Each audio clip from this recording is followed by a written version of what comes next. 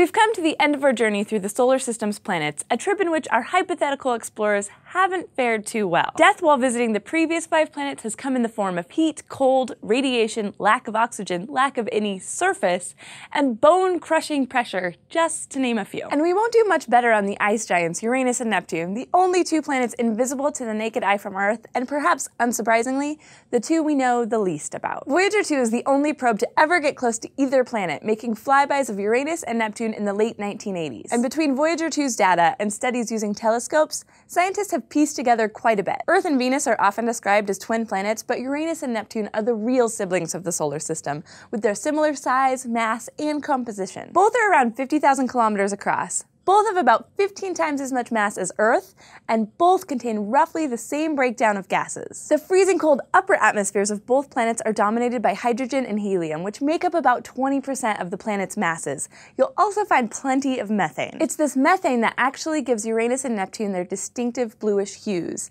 As sunlight passes through the outer layer of haze, the methane absorbs red and orange light, reflecting the bluer end of the spectrum. Dive deeper and eventually you'll hit the icy mantles. These mantles surround the cores and are made of methane, ammonia, and water. At over 1,000 degrees Celsius, it's pretty toasty in there, but the pressure is high enough to force the molecules into a slushy form of ice. Despite their similarities, there's still a lot that makes these planets different. So let's take a look at Uranus first. More than 2.8 billion kilometers from the sun and locked in an orbit that lasts 84 Earth years. Oddly enough, it's the coldest planet in the solar system, even though it isn't the farthest from the sun, with average temperatures hovering around negative 224 degrees Celsius. Usually, planets are warmer when they produce more heat than they get from the sun, but Uranus doesn't generate much internal heat of its own, so it stays cold. That lack of internal heat should mean that the planet doesn't have much by way of weather, except when the seasons change at the equinox, because that's when the equator gets the most sunlight. But those seasons don't change often. Thanks to the strangest rotational axis of any planet in our solar system,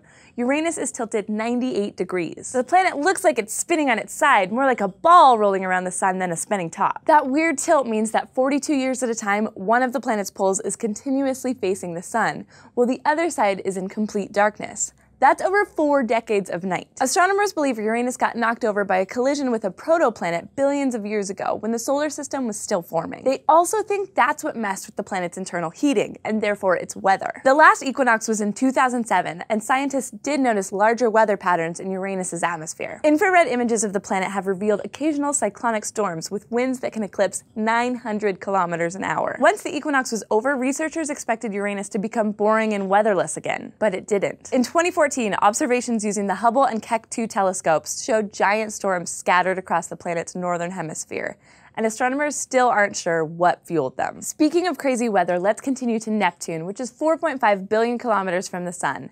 As a result, it receives 40% as much sunlight as Uranus, which you'd think would make it cold and boring. But that is not the case. There are some strange things happening on our 8th and final planet. In stark contrast to Uranus, Neptune has some of the most extreme weather in the solar system.